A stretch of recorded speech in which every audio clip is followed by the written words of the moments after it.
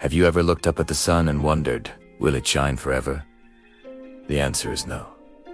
One day, our sun will die. It won't be tomorrow, or even in the next million years. But in about 5 billion years, the clock will run out. The sun, which has faithfully burned for eons, will exhaust the hydrogen fuel at its core. This triggers a dramatic transformation. It will begin to expand, puffing up its outer layers like a cosmic balloon. As it swells, it will become what astronomers call a red giant. Its size will be staggering, icily engulfing the orbits of Mercury and Venus and Earth. Our own planet might just be on the menu, potentially being vaporized by the star that once gave us life. After this colossal phase, the sun will cast off its outer layers, leaving behind a tiny, super-dense core. This remnant, a white dwarf, will be about the size of Earth but incredibly hot. It will be the glowing ember of our once mighty star, slowly cooling and fading into the blackness of space over trillions of years. It's a powerful reminder that nothing in the universe